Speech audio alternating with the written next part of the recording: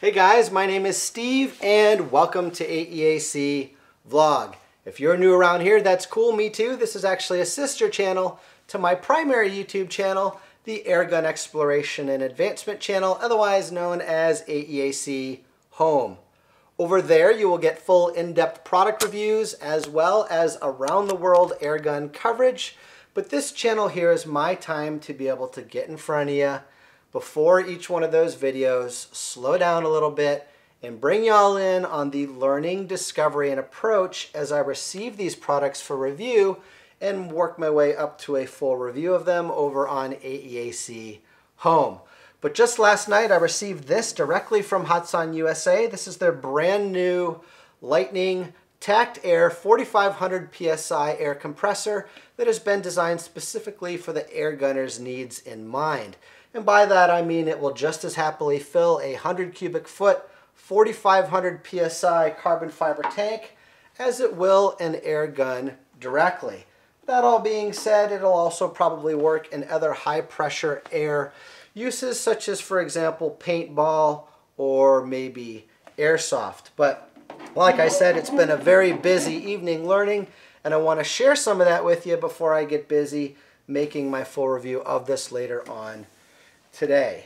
But just to kind of give you a blanketing overview of this unit, I'm kind of excited because I feel like Hatsan's created a little bit of their own space here.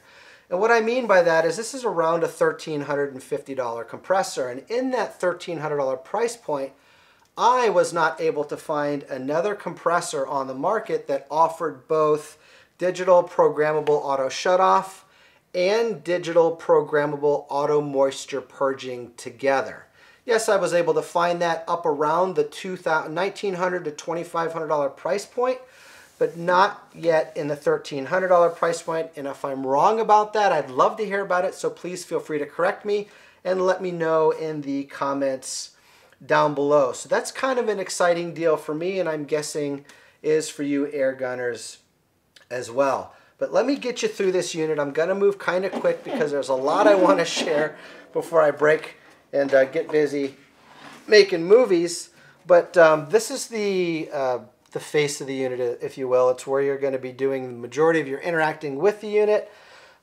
This over here is where you plug it into the wall. This unit is 110 volt. It comes with a power cord, of course. Comes with quite a few accessories, actually, and some other things. This toggle switch here turns the cooling system on and off. This is liquid cooled. It operates much in the same way your automobile does in that it has a radiator, an electric fan to pull air over the radiator, and pumps fluid through the cylinder heads of the two pistons and cools them to keep everything safe, reliable, and working for a long time. This switch here turns the actual compressor or the electric motor which drives those pistons on and off. And this switch here activates or deactivates the auto purge system. As I said, I haven't found another one in this price point that takes advantage of a 3-stage moisture removal system, and we'll get into more of that in a minute once I get the clothes off of this thing. This here is just a circuit breaker. This temperature gauge, this digital gauge, is like kind of the temperature gauge in your automobile, where it monitors the temperature of the coolant in this unit. And again, we'll touch more on that in a minute.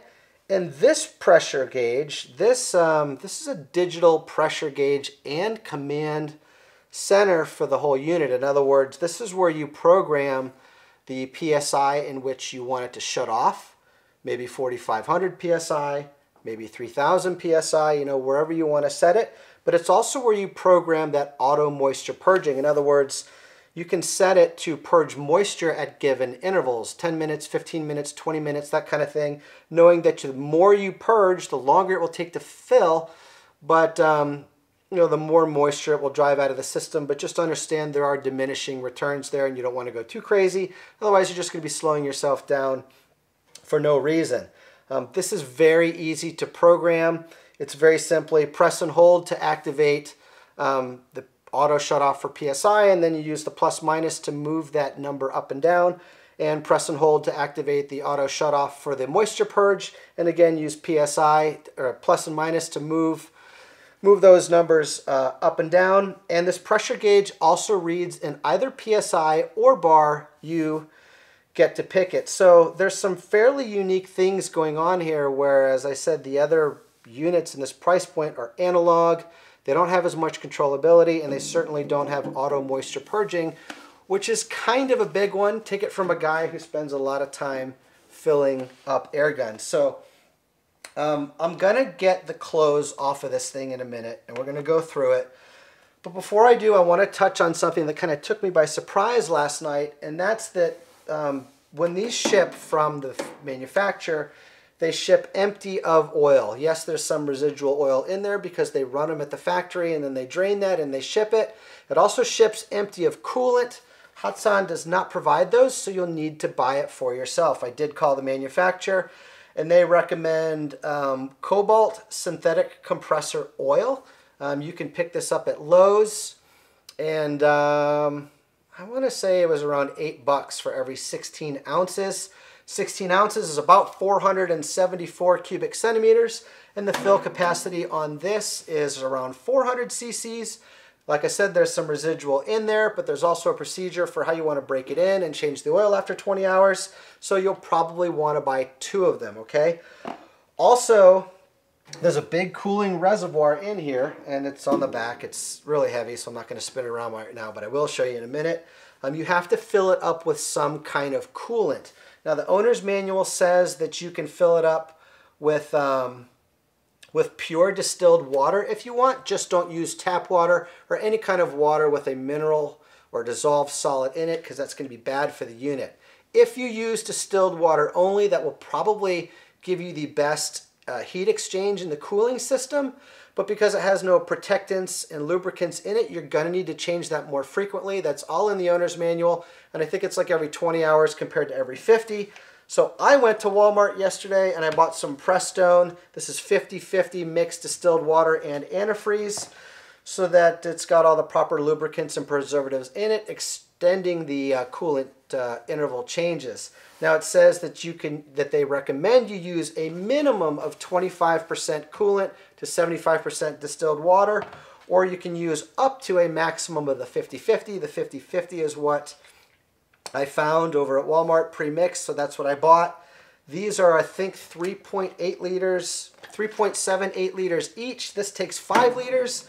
So you're gonna need 2 of these. Just to be aware, guys, there's some extra stuff you gotta buy. So when you order this, you might as well run over there and get these things for you as well. But like I said, this is just a skin around the unit itself. It comes right off so that you can access, maintain, and do some of these other things. Simple screwdriver will do it. Just an initial kind of relaying of the quality. It seems really, really good, guys. It's a heavy steel construction. This is a nice hammered epoxy kind of looking finish. It's really attractive. My guess is it'll hold up really well and be tough, but be aware, this probably weighs 50, 60, 70 pounds, something like that. It does have these 2 big grab handles up here so you can move it around, but just to be aware, you're going to need a little bit of, chutzpah to be able to put it where you want it. All right, so let's get the close off of this thing, and then I'll take you through the rest of it.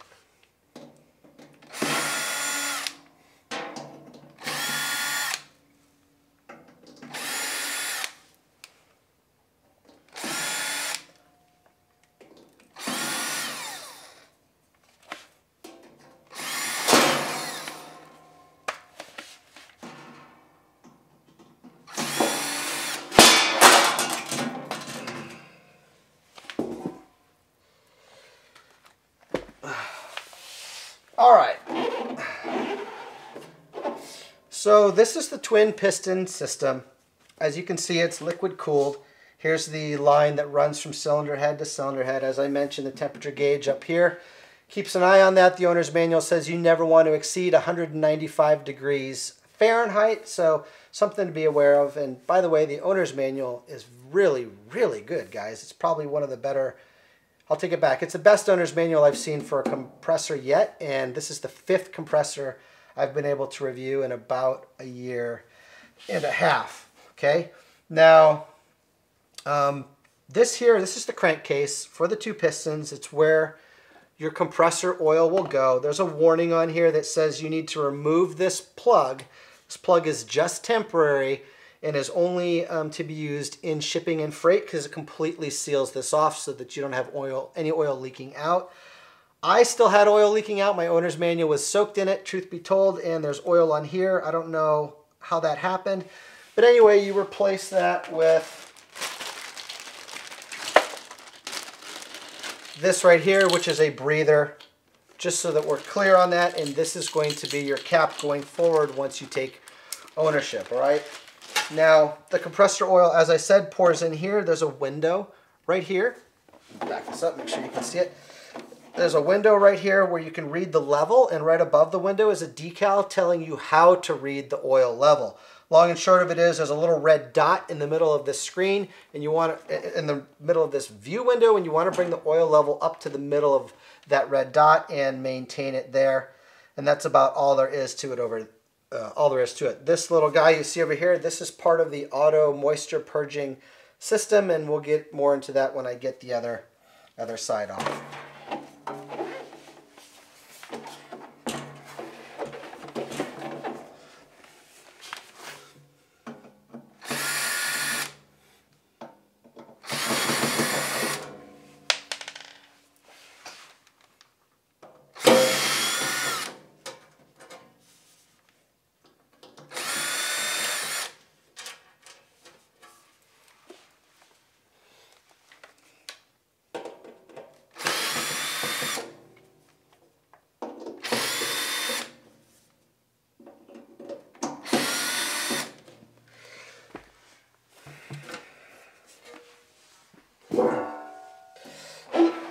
All right, so here's the cooling reservoir. As I said, it holds 5 liters.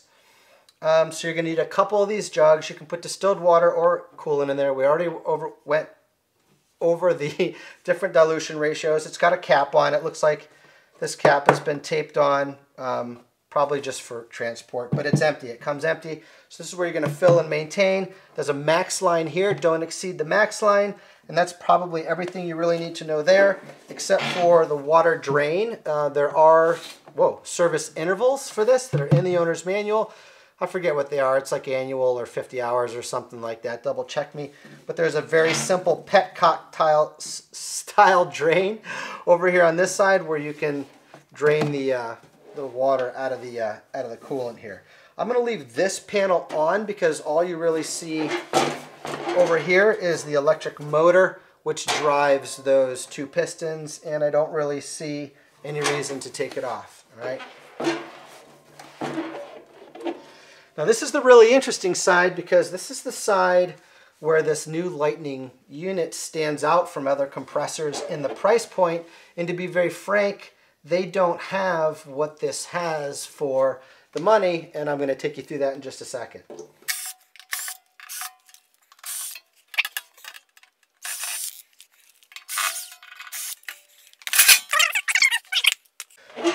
Okay, as I said, this is what differentiates this unit, guys, and Hatsan markets this as a 3-stage moisture removal system, okay?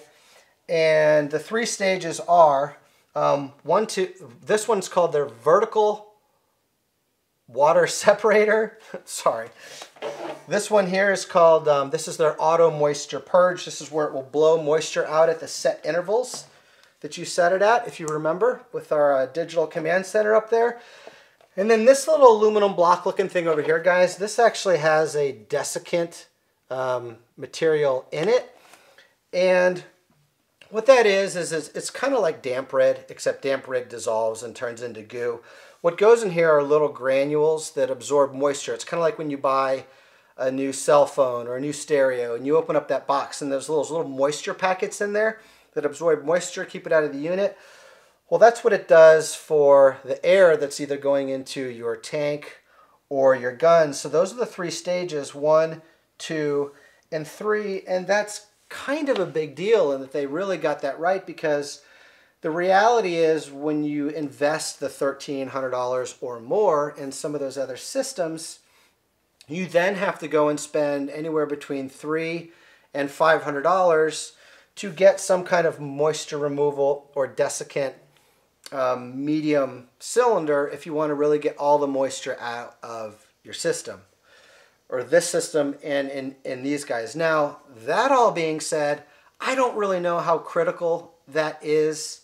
Most of these air guns have aluminum and stainless and brass and just materials inside that aren't supposed to corrode. So a little bit of moisture is okay. So I wouldn't overthink that moment, so to speak, but just so you're aware, you can very easily unscrew this big bolt here, and then you've got like a filter media down in here. Now you're probably wondering, well, how the heck does it attach to the air gun? Well, it comes with a whip. Hatsan calls this the fill whip. It very simply screws on right here, then this screws to the air gun or your tank or what have you, and you're good to go. All right. Oops, don't want to lose that. It's called a dowdy seal. All right, now this here is the air intake for the unit. Up in here is where the air filter lives. It comes with a nice replacement air filter, and it comes with some replacement gaskets, some replacement O-rings, as well as it looks like a couple of Foster fitting type adapters. It looks like there's a male-to-male in there, and it looks like there's another one here that's just a male. But I think that's really everything I wanted to share with you before I get busy. And like I said, it's just been a busy evening learning, and I wanted to relay that all to you and my thoughts and kind of where I am right now with it. But then you can look forward to that full review, setup, and maintenance guide, which I'll have for you for the new Lightning over on AEAC Home. Oh, 1-year warranty, by the way, which you can take advantage of over at Hatsan USA, which is located right here in the United States. They also offer service and repair and all sorts of other good stuff, but that's something for you to be aware of. So with that, thanks for watching. Hoping wherever you are, whatever you're doing, you're having a great day, and I'll see you guys again, hopefully later on this week.